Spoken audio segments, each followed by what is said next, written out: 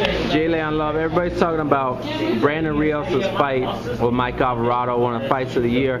You knew Brandon Rios pretty well because you were in camp with him.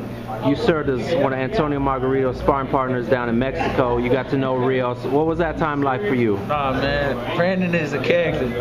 Down to earth. You would think, he's on a high status. Brandon Rios. Everybody knows him around the world. Is a good, great, brawler.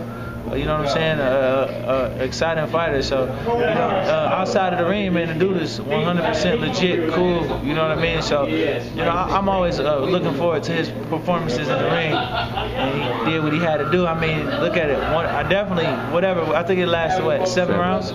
7 rounds. And, I mean, it was incredible. Shouts out to Mike Alvarado, who did a great job as well, until he got caught. But, you know what I mean? You need more guys like that. You see he speaks his mind, and, he really don't care, and that's what you need. You need more people being themselves, in the game. And being around like Rios and Garcia there and then, weren't they kind of jokers a little bit? Like, it was a good time? I mean, it was a joke maybe about every second of the day. It's whatever. Joke on me, whether it's a joke on somebody else, and you just learn to joke back. You know what I mean? You don't take it don't take it the wrong way. It's all a joke. They all show love, and you know what I'm saying? So they all respect you. You know what I mean? But, that's just how they get down. I find myself joking around with guys here now. It rubbed off on me, so, you know what I mean? That's what we do. So. What do you think about Rios' future at 140? Like, how is he a threat to anybody in that division? A threat to everybody. I mean, look at him. The boy can punch.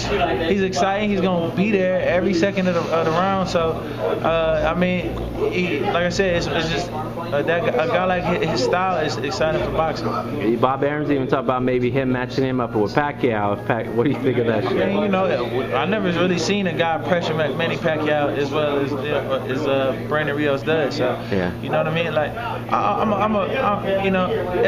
he's my friend, but as well, I'm a fan of his boxing. You know what I mean? So, I'm not the biggest fan of Manny Pacquiao. So, you know what I mean? And let alone if I was with anybody, I think I'd pick, Brandon Rios. So, whatever.